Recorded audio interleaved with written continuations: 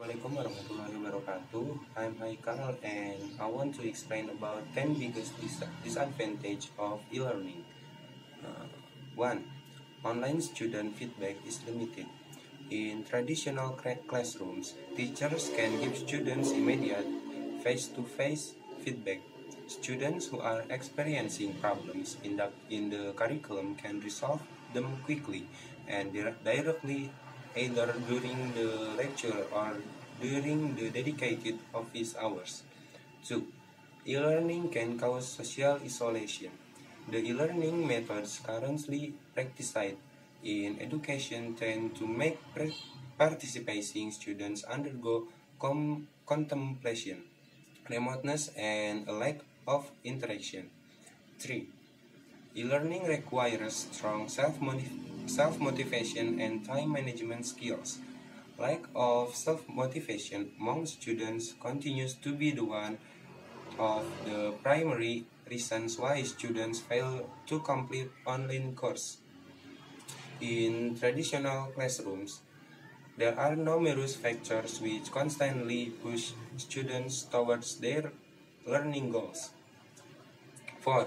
Lack of communicational skills development in online students. E-learning methods are proven to be highly effective at improving the academic knowledge of the student. However, developing the communicational skills of the student is an area often neglected during online lesson. 5. Cheating prevention during online assessment is complicated. Unfortunately, one of the biggest disadvantages of e-learning continues to be cheating through various methods. 6. Online instructors tend to focus on theory rather than practice. Although this drawback of e-learning is starting to be addressed and fixed by some of the more innovative online learning platforms, the problem has yet to disappear completely. 7. E-learning lack face-to-face communication.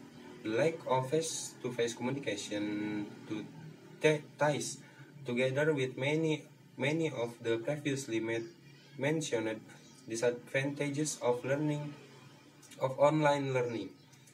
8. E-learning is limited to certain disciplines. 9. Online learning is inaccessible to the computer illiterate population. And 10. Lack of accreditation and quality assurance in online education. That's all from me. Assalamualaikum warahmatullahi wabarakatuh.